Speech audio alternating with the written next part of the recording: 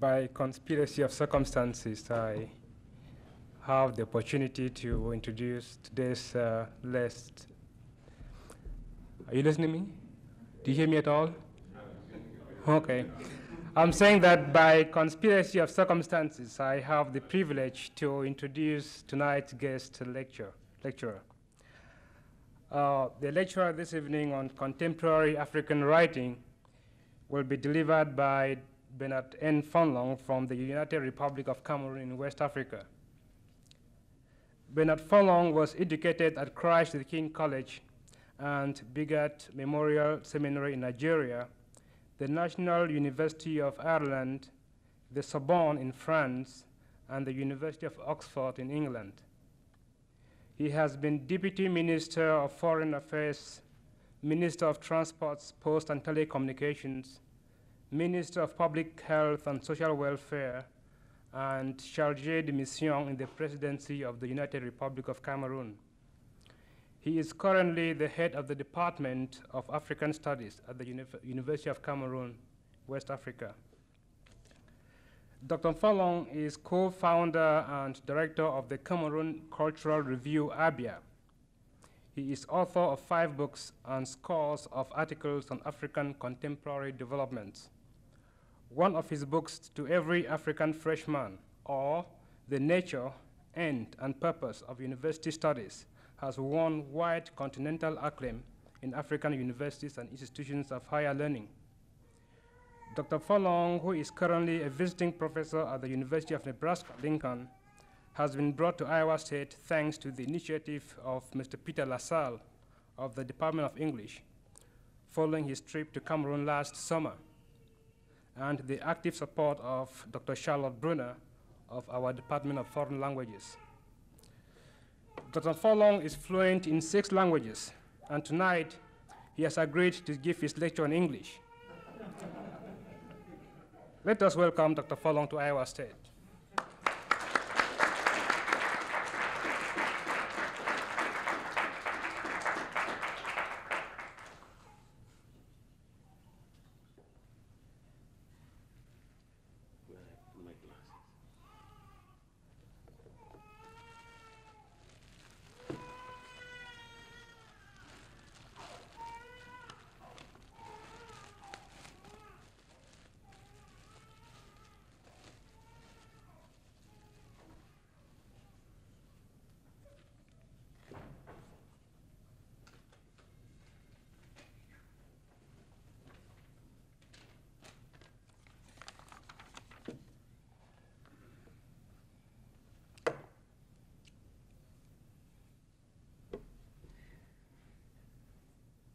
First of all, let me thank Dr. Peter LaSalle,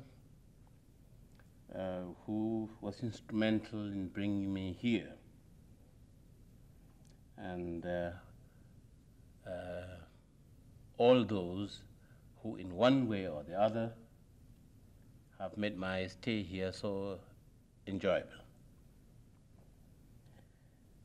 Now, I'm happy to be speaking at this time because I hope that there'll be time for discussion.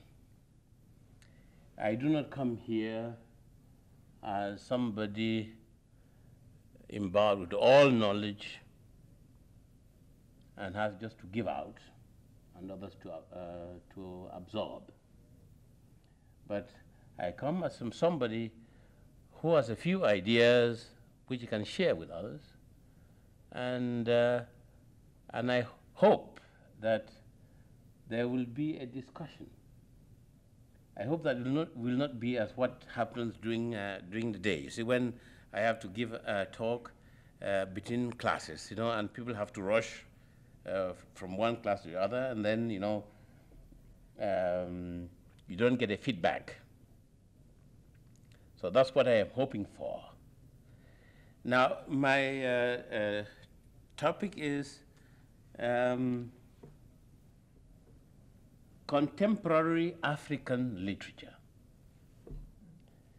Now, let me say that insofar as my department is concerned, when we talk of African literature,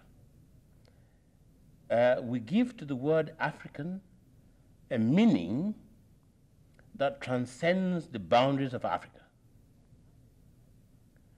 We mean writings not only by Africans, but by people of African descent, wherever they may be. That is why, for instance, in my department, we study the study of African Americans, as I would call them, because they are confused as to what they should be called. Sometimes there was a time when they were called Africans. Then they said, no, we should be called Afro-Americans or Afro-Americans. Then they said, no, let us be called Negroes with a capital N. And today, I hear they say, no, we don't want Negro, we want the word black. But I say, why not African? So when we talk of African literature, we mean all the literature, as I said, produced by Africans and people of African descent, whether they're in the United States, in the Caribbean, or wherever else they may be. That is why exactly 10 years ago, I went to Russia on a pilgrimage to visit the village where Pushkin lived, in Mikhailovskoye, in the north of Russia. Because Pushkin was a Russian writer of African origin, and he was never embarrassed by that, of his African origins. And I went there, I saw his house, and I saw his library, I saw the picture of his ancestor, African ancestor there, well preserved thanks to the Russian government. So we teach Pushkin in our department. We also teach Antar. Antar was a black among the Arabs, and he died exactly 10 years before Muhammad began Islam. And his poetry figures among what the Arabs call the Mu'allakat, that is the exalted poetry, that is hung over the black stone in the Kaaba. And he was black. And he talks about his being black. And in praise of the night, he says, for instance, if there's no night, how can you appreciate the beauty of the moon, for instance? And as I said somewhere ago, students riot here in the United States in Watts, and they say black is beautiful, and they think they have found a new idea that nobody had before. And they forget that Anta had talked about black being beautiful before Muhammad founded Islam. And that even the Bible, if you go back to the Bible, see the number of African references. Solomon had a harem of about 700 wives, I am told. But he wrote his best poem, which is called the Canticle of Canticles, or the Song of Songs, on the black one, And he makes her speak in his poem, and she says, Nigra sum sed formosa. I am black, but beautiful. Why but? She should have said, I am black and beautiful, just as they can be white and ugly. They can be yellow and ugly. They can be black and ugly. And they can be black and beautiful, you see. So these are themes. I mean, this is our perspective, our view of the African world. Now, I held this view myself long ago, and I found the department on that. Now, and this year, I was invited to a conference on the African diaspora in Howard University in Washington, D.C. And there they were there were people of African origin from every part of the world. And they were insisting that there is an Africa outside of Africa. There I said nothing, because I had come to listen to hear whether my idea was correct. And I found that, by and large, I was vindicated in Washington, D.C. this year. Now, that is what we talk about when we talk about African literature, what we mean. But of course, in one evening, I cannot talk of the whole of African literature. We will have to select a few, writers and a few themes to illustrate our talk this evening. Now, I look at contemporary African literature in the light of the Hegelian philosophy. Hegel said, nothing is, all is becoming. He would say, there are philosophers who emphasize being. There are others who emphasize nothingness.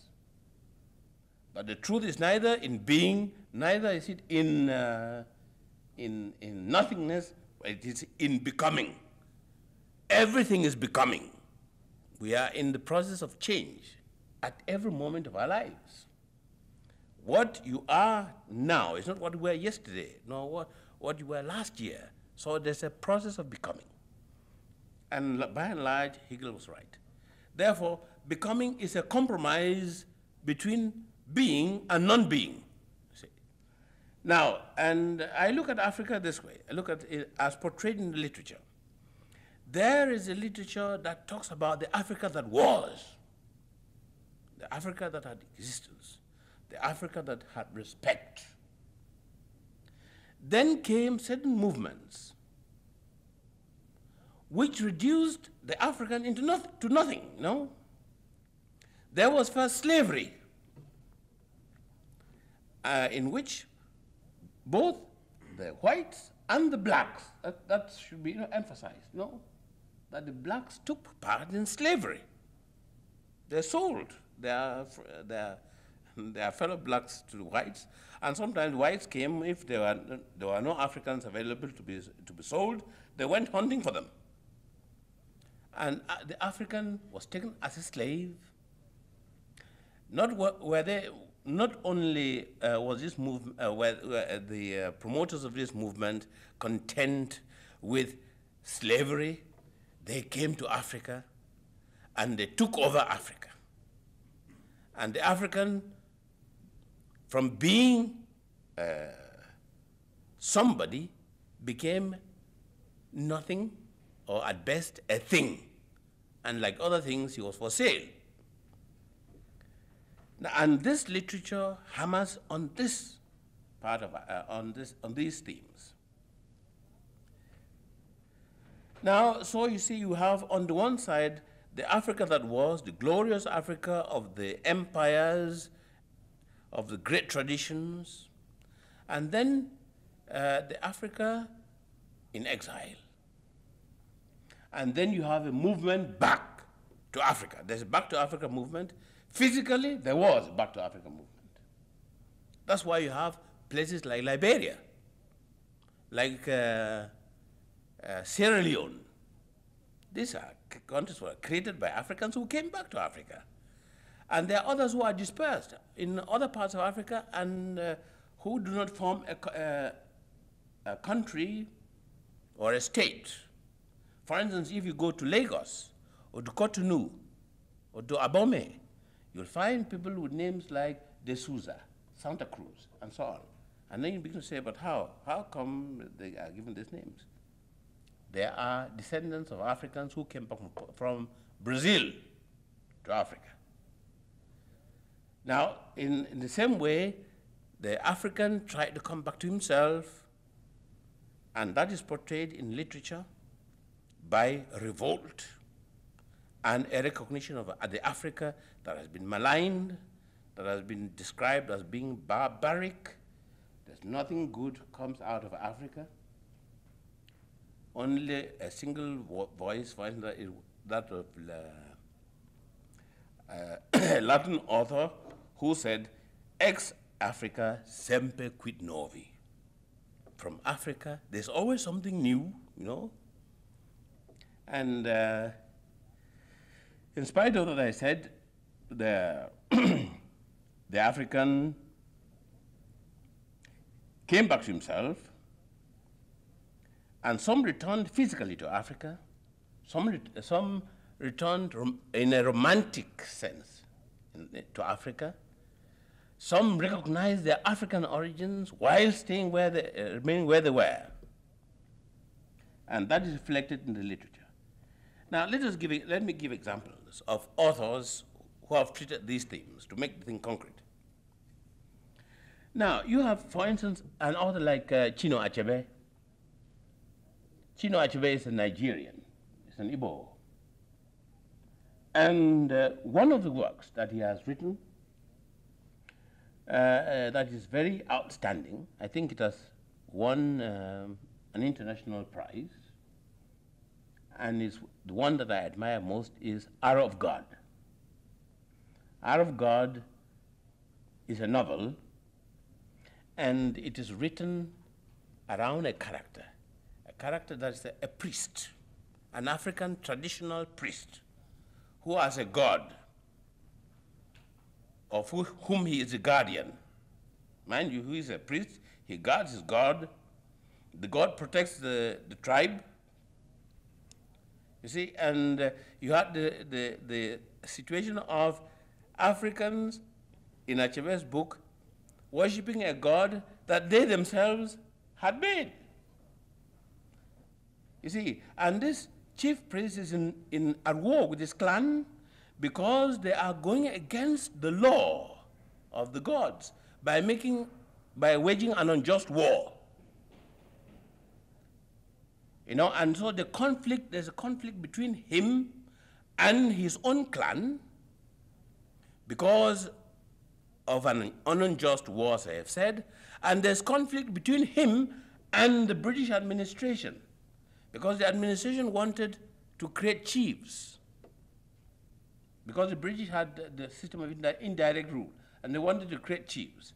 And their attitude was that every African was a liar, you know? They would lie even to spoil a good case. They'll lie. So the administrator, Winterbottom, sees this Ezeolu as a man of dignity and of truth, and he decides to make him a chief. And Ezeolu says, no, I will not be anybody's chief. I am a priest, and I worship my God. And he is caught and arrested, you know, and so the action goes on until finally his doom is sealed. You know, it's a very interesting novel, and one that I would recommend for lovers of African literature, modern African literature, to read. There you have an African society that has dignity. You know, what Achebe wants to say in brief is that the African culture,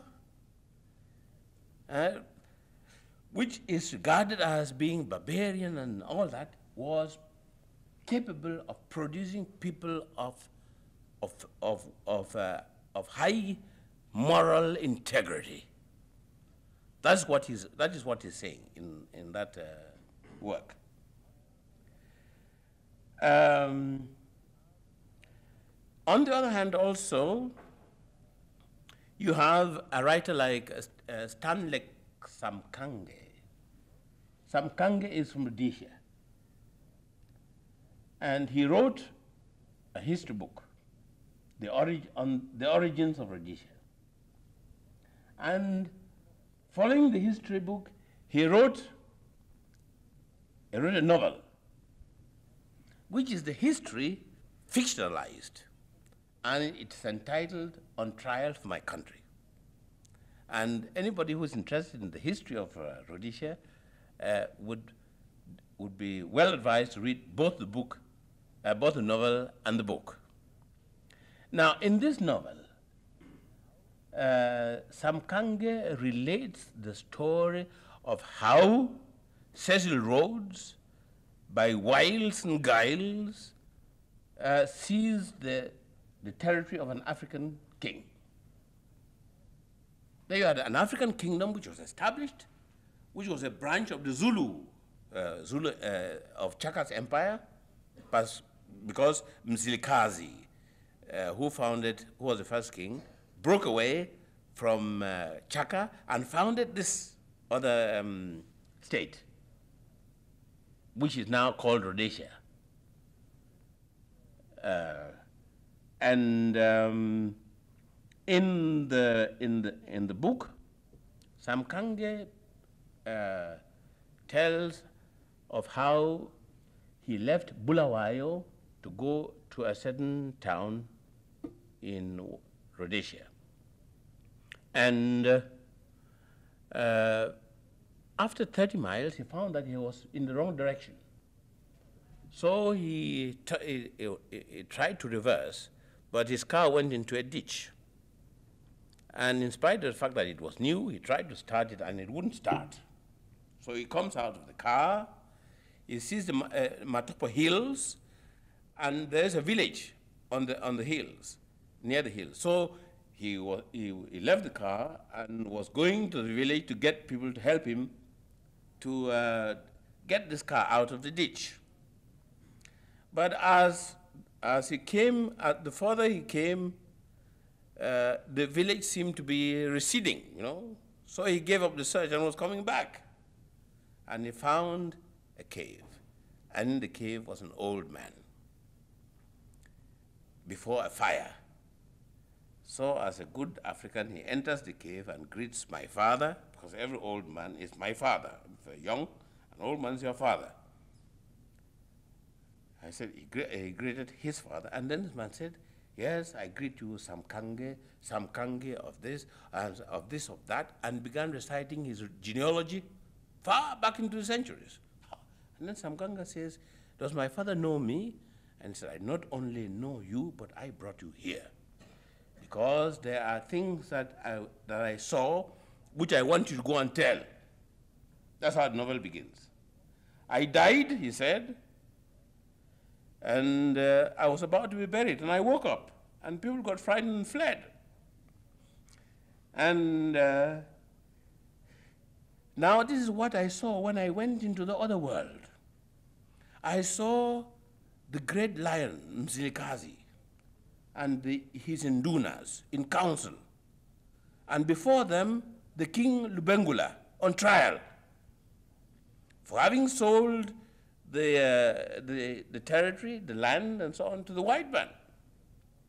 Then, since in the afterworld, there's no question of there are no difficulties of language and space, I looked over, and there I saw England, and there was Cecil Rhodes being tried by his father in a church for having betrayed Christian principles, because his father was a churchman, and for having seized an African king's kingdom. And so the story goes on, you know. You see Mzilikazi's version told, and you see Lubengula's version told. And the scale of the work lies not only in the matter of it, the story that it tells, but the way it is told. When the Africans are telling the story, although it's in English, you see that these are Africans. To give you an example, for instance, at one point, Lubengula, when he saw that he had been fooled into signing a treaty which took away all his land, sent an embassy to England. And you see, the ambassadors in the novel now recount how they went to England, you know, and they begin by saying that we went down to Cape Town to see the Queen's Induna. And Induna means being a chief, you know, under a king. And went there to ask him for the road. What do you see? Look at the sea. I mean, how can you be asking for the road when you're going by sea? You see, we went to ask him for the road. Now, that's an Africanism for asking for permission. In African languages, by and large, you will hear people saying, we're asking for the road. You know, and that means asking for permission. And they'll say, we went there to be the ears and the eyes and the mouth of the king. White men don't talk like that by and large. You see, and this is how the novel, the story is told, very beautifully. That's one example, Samkange, and Achebe. Now you have other examples that I can give. For instance, there are the writings of my countrymen. There's Ferdinand de Yono, who is now ambassador to the United Nations. He wrote 2 books which have made him really very famous, at least in Cameroon. Une vie de boy. Une vie de boy. A boy means a servant, you know, une vie de boy.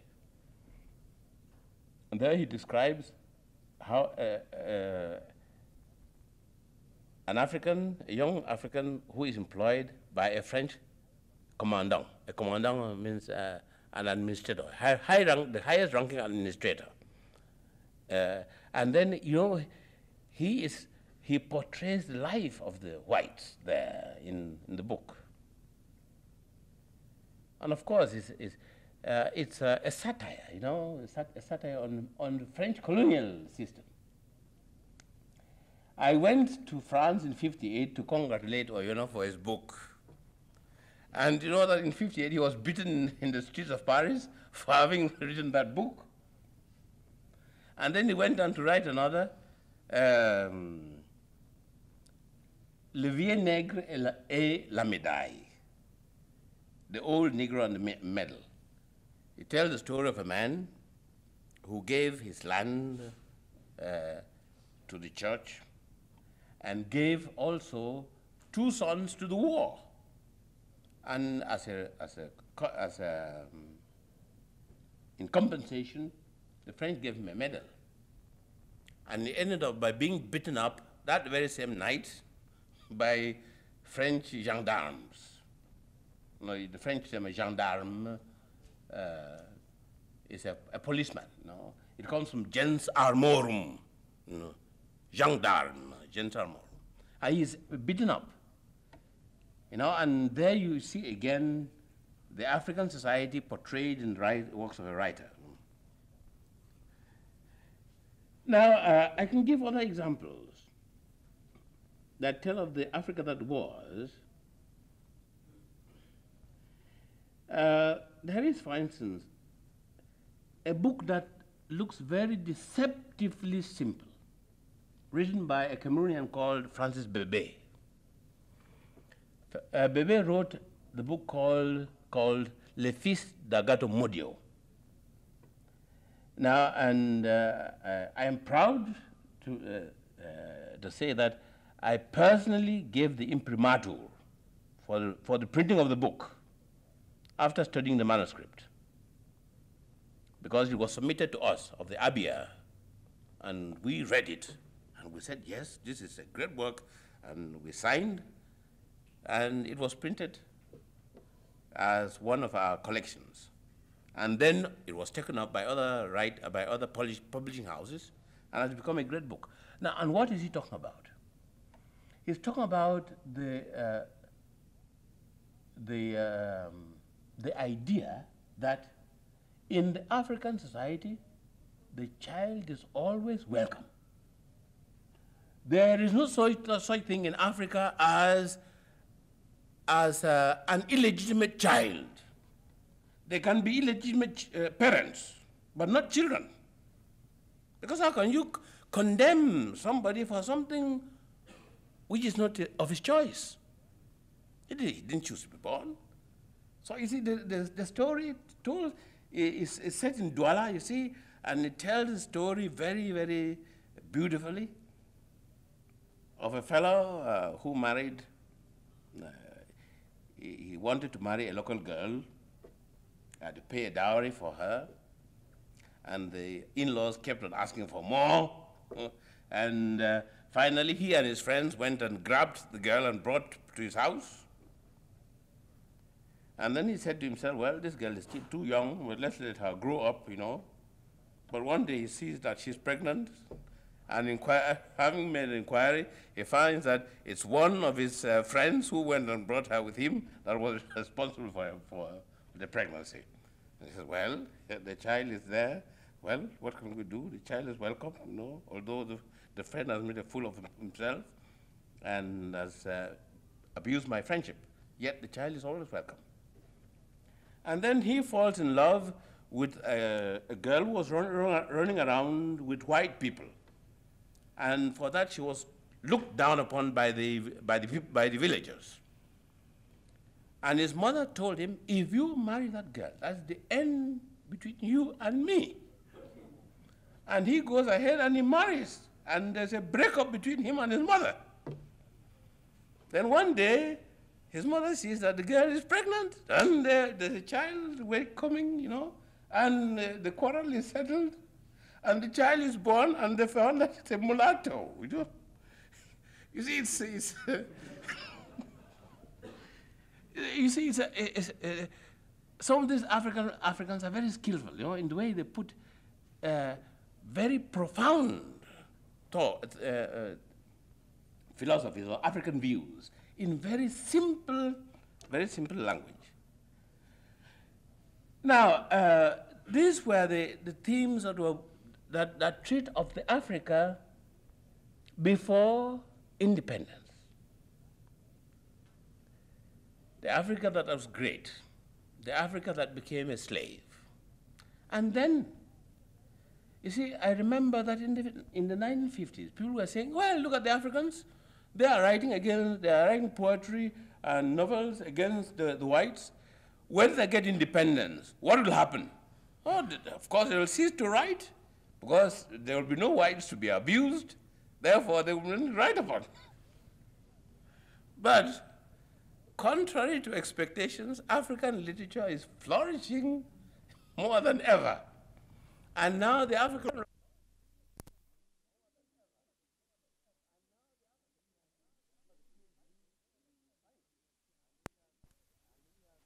has a PhD in finance. And he proposes measures that the government should take to solve the crisis. And he is denounced as a traitor, and that he has been brainwashed in England and all that sort of thing. And he and his crowd are kicked out of, not only of parliament, but of the party. And half-educated fellows come in and they take over, you see? And they go from one blunder to another until finally there's a coup. Mind you, this book came out in the first week of January 1966, and the Nigerian coup took place exactly on the 15th of January 1966. So the question was, how could Achebe have written his book in 2 weeks and published it in England to excite the coup makers? Or was Achebe a prophet foreseeing what was to come and had written his book and had gone the length of looking for publishers? And then the book had been published and came out just when the time was ripe for a coup. Was he in league with the coup makers? That's the question. In fact, when the counter coup took place, as the story goes, because the first coup was by and large made by the Igbo officers in the army. Although there were some Yorubas and Northerners there, yet the Igbo element was predominant.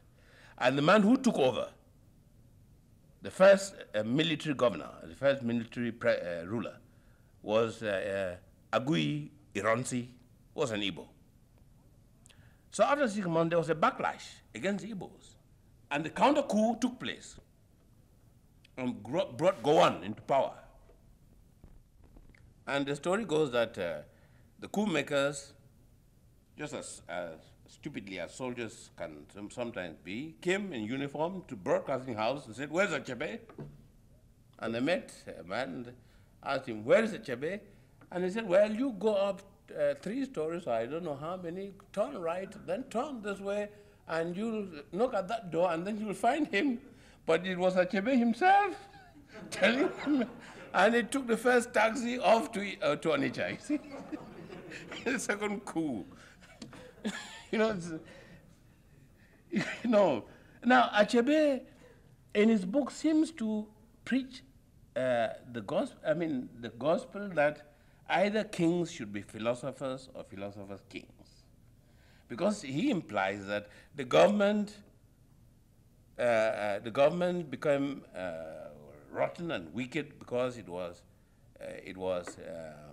manned by half-educated school teachers, people who had left theater training centers. You know, they are not university men with PhDs. Now, but then another Nigerian, almost at the same time, writes his own book entitled Chief the Honorable Minister. Now, and Adele Moses, who is the man, the central character, is a university man. The Prime Minister is a specialist surgeon. The man in charge of justice is a lawyer, specialized lawyer. He's even a QC or I think, and yet there's the same corruption, you know, and so on, and it ends also in a coup. So one begins to say, well, what is Achebe? Who is right?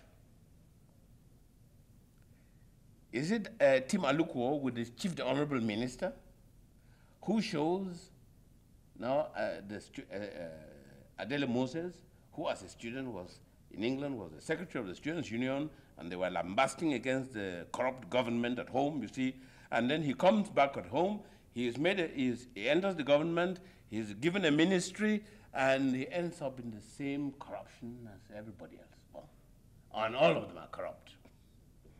That's one might say that this man, I mean, the writer Aluko, with Chief the Honorable Minister, is espousing the Aristotelian view. Because just as Plato said, either kings be philosophers or philosophers kings, Aristotle in his Politics said, good government is not the result of chance, but of science and purpose. Therefore, there must be knowledge and there must be a policy.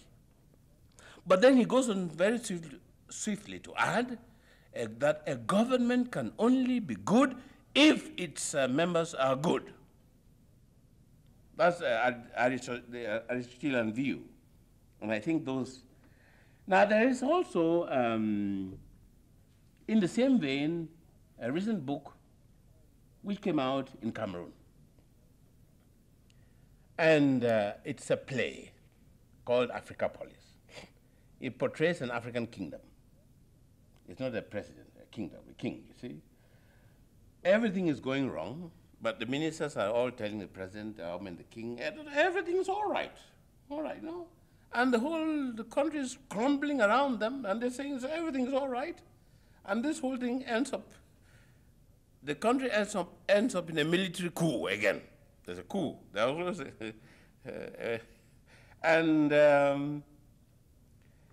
when this fellow, when this writer called René Philombe, presented his book, the play was presented in Cameroon, but not in the capital. It was in one of the provincial towns. And the person who presided was the government official in charge of youth and sports. He presided. Now, when it came to presenting the same play in the capital, in Yaoundé, the actors developed cold feet. They came to the author and said, now look, how can we stage this play before the president and there's a coup? So let us suppress the coup in the play. He said, not a line, not a line. And worst of all, he had a contract with the French radio to broadcast this play. But the French radio wrote to him saying, well, in view of the fact that so many African heads of state will be offended by your book, can we not change this and that? And he said he was surprised that the French, with their revolutionary history of all peoples, should be the people to advise him to suppress what he thought was the consequences of bad government. Now you see, these are, in brief, some of the themes that you find in modern Africa, in modern African writing. Before independence, after independence.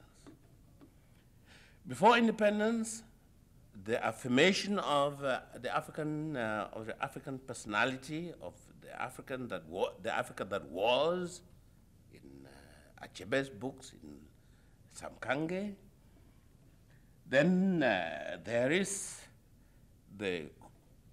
are works which portray the colonial system, where the African became a slave, and like other things, he was for sale. Then independence comes, and we think that things have been solved. But the situation is again one which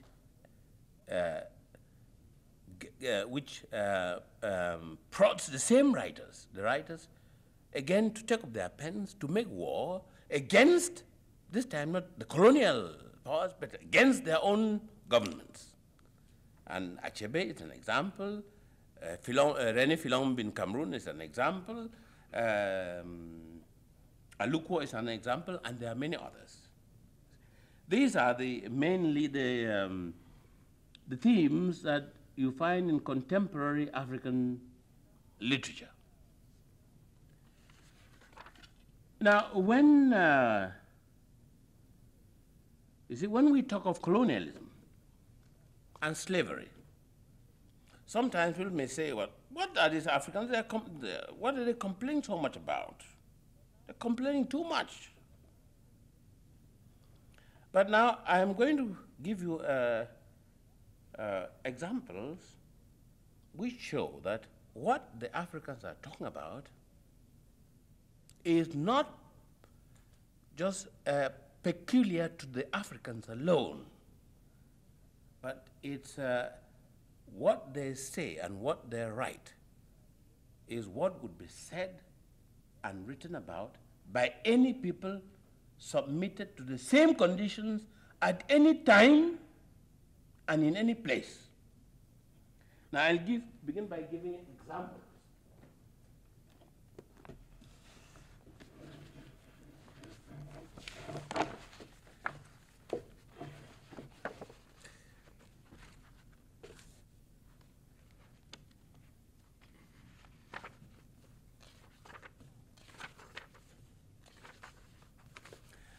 Now, when we talk of colonialism, and you see what the Africans are doing, I mean, how they rose up, how they fought, and all that, one begins to wonder exactly whether they were not exaggerating.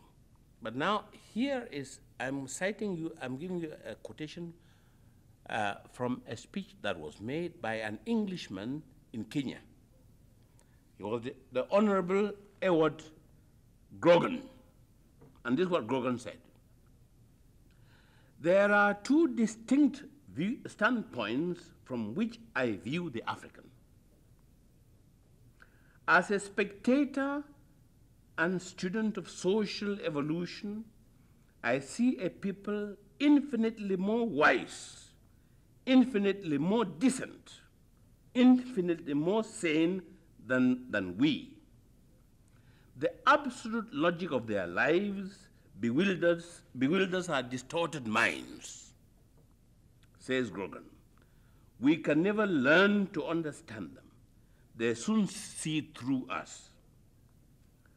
The other point of view is that of a man in their midst with work to do. We are dependent upon their aid. To assist us, they must be molded in our ways, but they do not want to, and yet they must. Either we give up the country commercially, or we must make them work. I have small sympathy for the capitalist regime, but it is the regime in which we live as yet, until its top-heavy crumbles to the ground. The native too must fall in line. We have stolen his land. Now we must steal his limbs. Compulsory labor is the corollary to our occupation of the country. I was an Englishman. That's why, you know, when I was a student in England, I liked more associating with conservatives than with the so-called liberals, you know, because you know that he was the enemy, and you told him what you thought about him, and he told you what he thought of you. And there were people like Gorgon, you see. Let me take another example. I'm showing that people subjected to the same conditions as the Africans will react in the same way. Now, here is a text.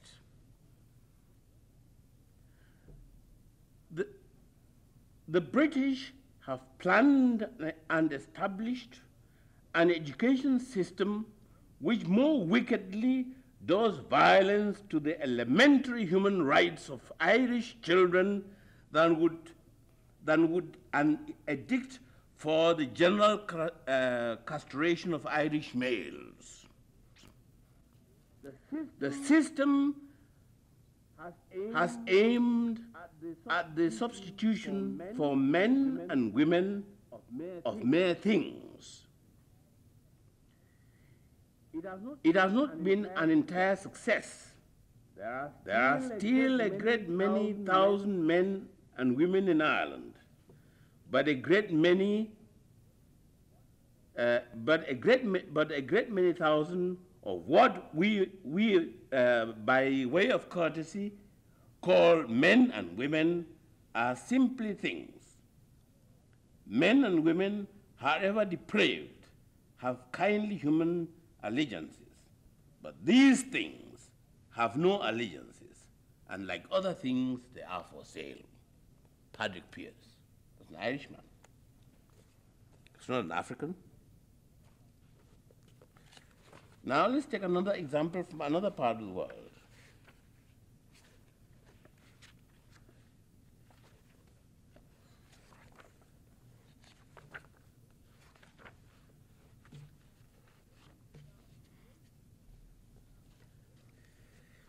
Now, here is this text.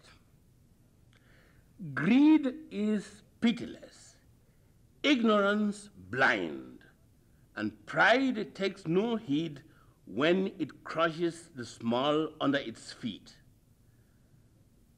Do not set brother against brother, woman against man. If it is your desire to strike me by the hand of one I love, then let it be fulfilled. For the sin has to ripen to its ugliest limits before it can burst and die a hideous death. I have not seen secret malignance strike. Have I not seen secret malignance strike down the helpless under the cover of hypocrisy of hypocritical might?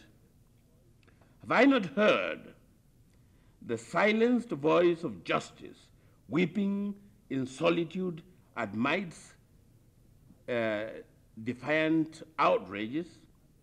Have I not seen in what agony reckless youth runs mad, has vainly shattered its life against insensitive rocks?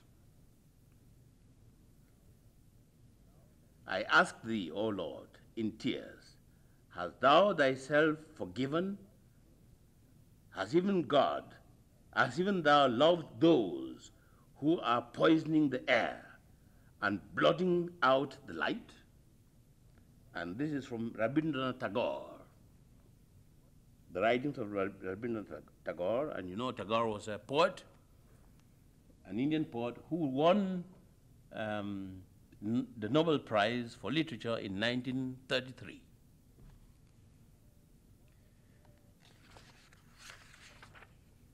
Now, and we can go on further to give other examples.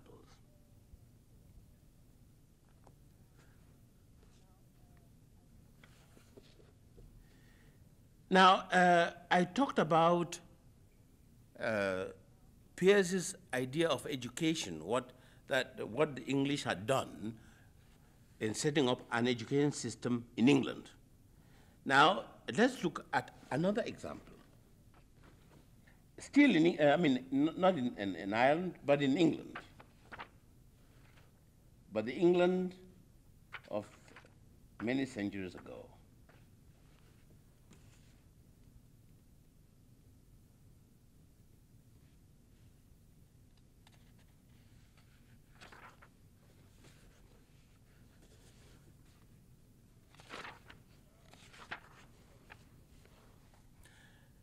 Now, in the year 800, the Romans were ruling in Britain. They were the power in Britain, and the Roman governor at that time was Tacitus. Was Agricola, and Agricola had a learned son-in-law, Tacitus, and Tacitus wrote the history of the governorship of Agricola in Britain. And this is what he said about his education policy. The policy, because everybody who governs must have an education policy. That's why, you see, if you go into any well-organized department of education, you always have the works like Aristotle's Politics, Plato's Republic, Plato's The Laws. Because when you are creating a society, you want to see what training to give to people to fit that society. And you must have an education theory. Now, an Agricola, the governor, had one. And this is how it is portrayed. Namque ut homines dispersi ac rudes, eoque in bella faciles, quieti et otio per voluptas assuescerent hotari privatim, adjuvere publice ut templa fora domos extruerent, laudando promptos et castigando segnes. He said, here Agricola saw a people dispersed, very bellicose, and he thought that the best way to subdue them was to accustom to a life of ease. So he privately and publicly persuaded them to build temples, the fora, like a forum, and houses, etc. And he praised those who were quick to adopt his policy and castigated those who were slow. Now, and then he says, Iam vero principium filios liberalibus artibus erudire, ut qui modo linguam romanam abnuebant eloquentiam concupiscerent. And he said, he got the sons of chiefs and gave them a liberal education.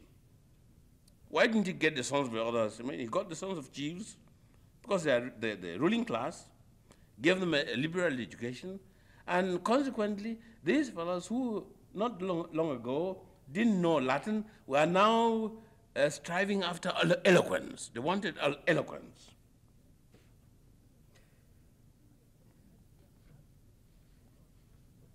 In the etiam habitus nostri, honor et frequens toga. Hence it is that our way of dress has become a sign of honor and dignity, and the toga is often to be seen. Palatimque decesum ad delementia vitiorum, porticus et balenias et conviviorum elegentiam, idque apud imperitors humanitas vocabatu cum par servitutis esset. He said, gradually they began to copy vices. Things like baths and sumptuous festivals. And that in their simple-mindedness, they called this civilization, whereas it was only a means of their enslavement. That's taken from Agricola, Tacitus Agricola, chapter 21. Now, let's take other examples to show how the themes treated by the Africans are universal. Now, here is another example. An Englishman in India is different from an Englishman in England. Here in India, you belong to a system that is vile beyond description.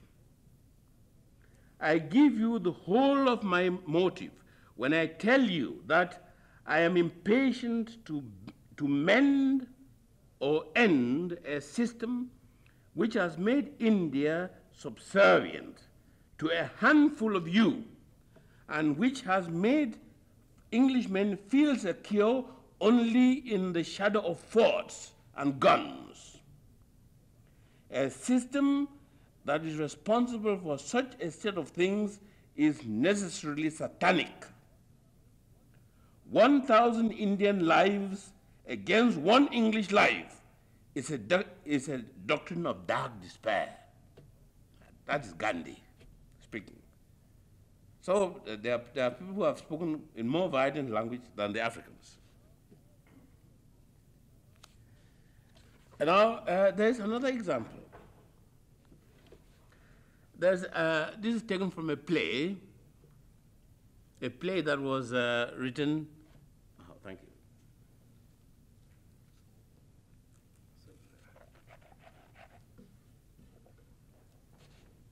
Now, this is taken from Irish literature. I've just taken a part of it. There are two people having a dialogue in the play. Mauchelian and Magdara. Mauchelian, he is a master. Do you make a song for those days, Magdara? I made one so bitter that when I recited it at the wake, they thought I was some wandering wicked spirit, and they put me out of the house. Mauchelian, did you not pray at all? Magdara, once I knelt by the cross at Tilbrook.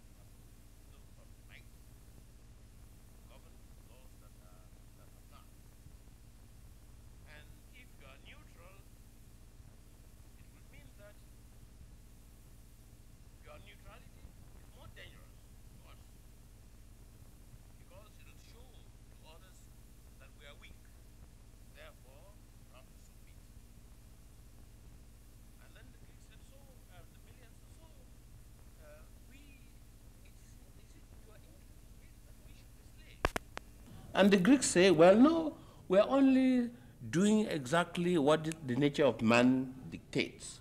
And if you were in our position, you would do exactly the same. The text is in French, so that's why I didn't read it totally. Now, then just two examples more and we are done.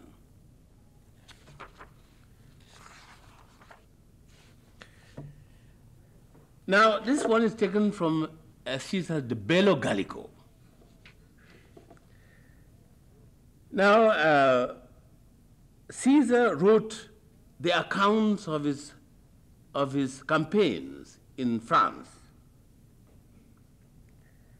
And he faithfully reported what the local sentiment was against Romans.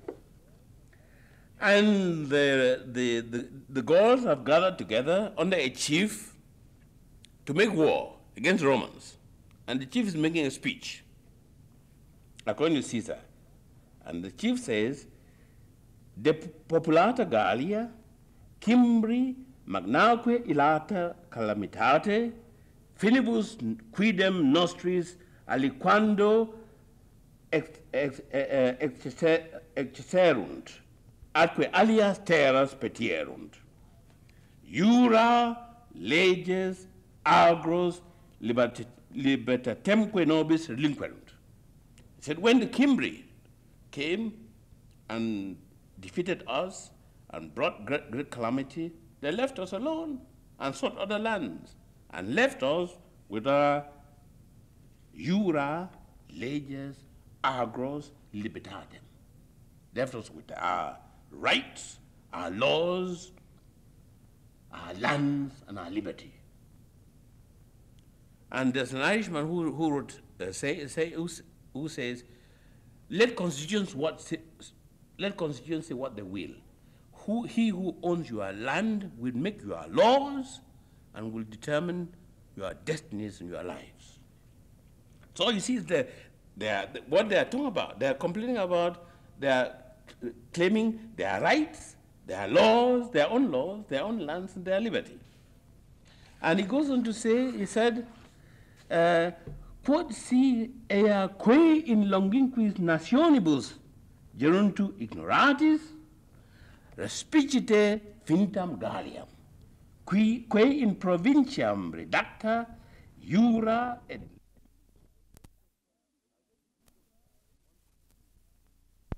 I'll just give you just one quotation more, and it's again from Tacitus. The British, the Britons finally decided that they had had enough. And under a chief called Cagacus, they wanted to make war. And Cagacus, before he entered the battle, made a speech to his soldiers. I hear that in more sophisticated times, they give them some drugs and so on. But in those days, they are only words to give. And then this is what the chief said about the Romans. Raptores orbis, postquam cuncta vastantibus defuere terre, iam et mare scrutantur. So these ravagers of the world, now that they have seized all lands, they are now scouting the seas. And he says, si locupules hostis est avari, si pauper ambitiosi. If their enemy is rich, he excites their greed. If he is poor, he excites their disdain. Soli omnium opes atque in opium pari adfectu concupiscent. I said, of all peoples in the world, they are the only ones who are greedy both for wealth and poverty. And then he said, au fere trucidare rapere falsis nomentibus imperium, atqui ubi solitudinem faciunt pacem appellant. Now this is the the best definition of colonialism that I've seen in any writing. He said, "Aufere, trucidare, rapere, faldis nominibus imperium, ad qui ubi solitudinem faciunt, pacem appellant." He said, robbery, butchery, and rapine, the liars call empire. And when they make a desert, they call it peace. And he said, bona fortinaque in tributum, age atque annos in frumentum, corpora ipsa et manus silvis ac paludibus emunendis inter verbera et contumelius conturentur. He said, all our wealth is gone as taxes to Romans. All our harvests are taken to feed the Roman army. Even our very hands are worn away, draining bogs. And this, in spite of this, they are still heaping abuses on us. He said, nata servituti mancipia simil veniunt, adque ultro a dominis aluntur, Britannia servitutem suam, quotidie emit, quotidie pacit.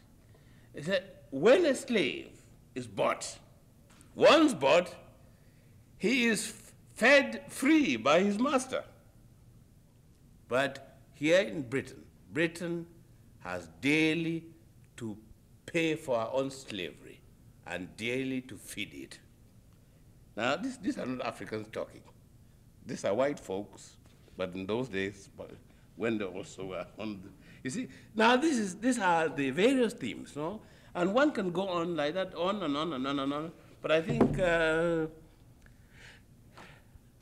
we set out to do two things. To give you just a bird's eye view of writings of the Africans before independence, after independence.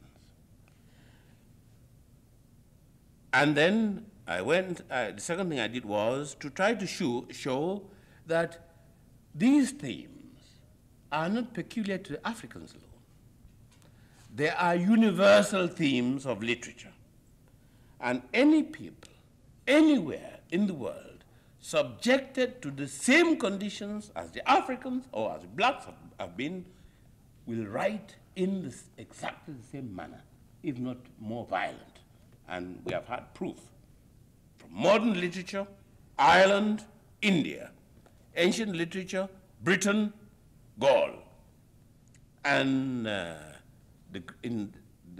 Melians and the Greeks. So that is briefly what I set out to do. And I think here I will say, from my part, hic finis fandi. This is the end of speaking.